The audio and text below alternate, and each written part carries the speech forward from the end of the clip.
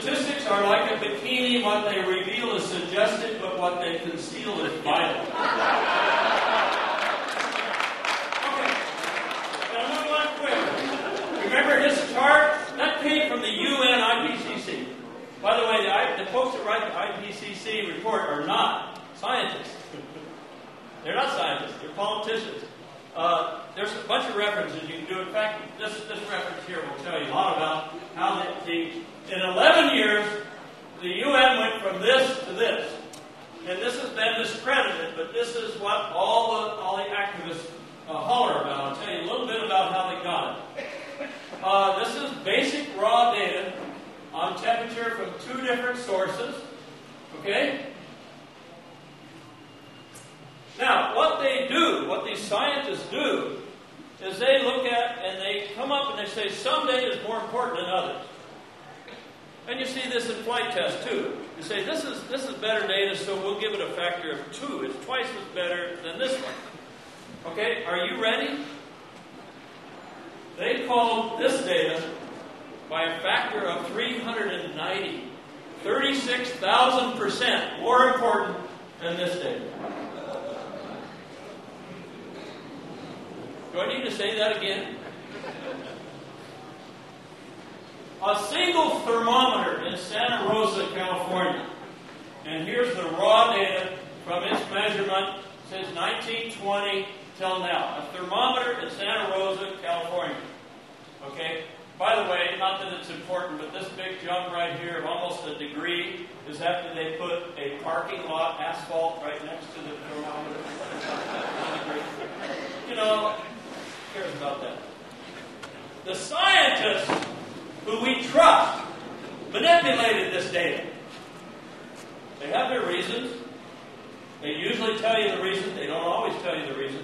They manipulated this data to show you that Santa Rosa is getting cooler over 80 years.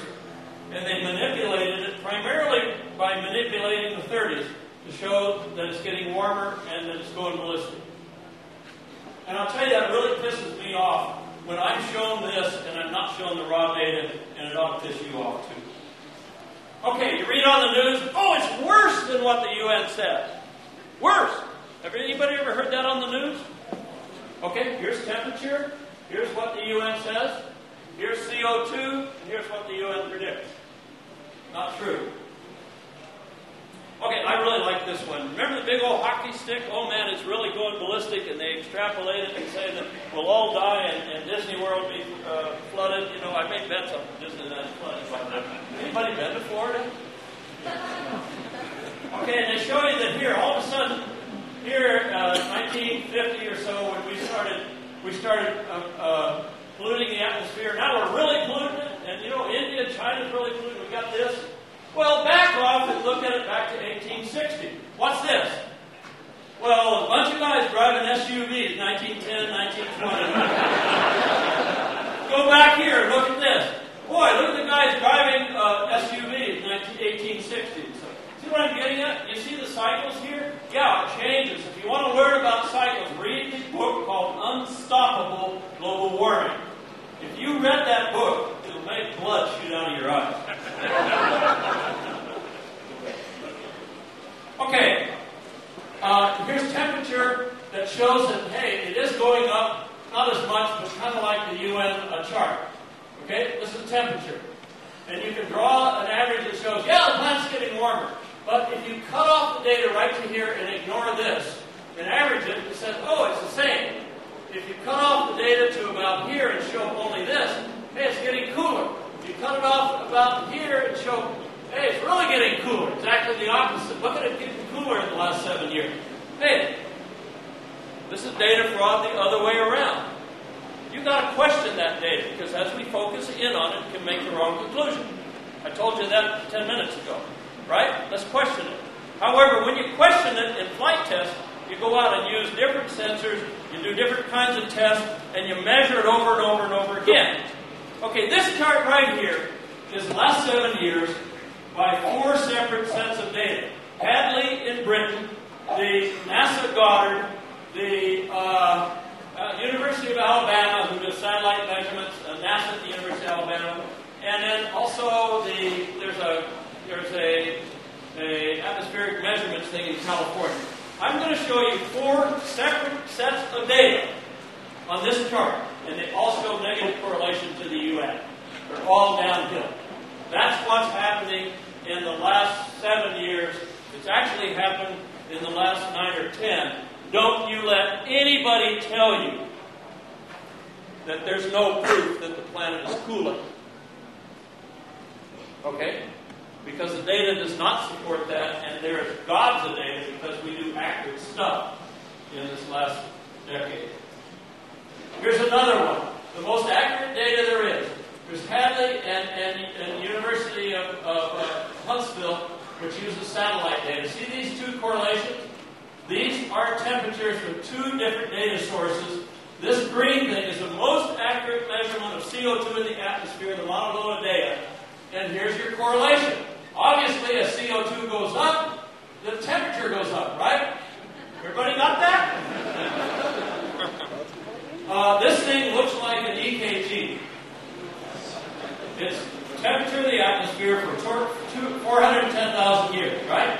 Here's a 12,000-year period that's relatively stable. And oh, by the way, we are cooler and have been for 12,000 years than the last time it got warm, and the last time it got warm. 85,000 years we get a warm time, and the rest of the time we just about kill off every species on the planet because of ice. The normal thing is ice and extinction, and you can't grow any agriculture. That's the normal thing. The warm periods are good, and if you look at the fossil record, you see when this planet thrived, it's during these brief periods here. And when the planet's dying, it's when it's cold. Okay, I'm going to take this data and do some analysis. Here's the ice core data by itself. Here's the present temperature right there.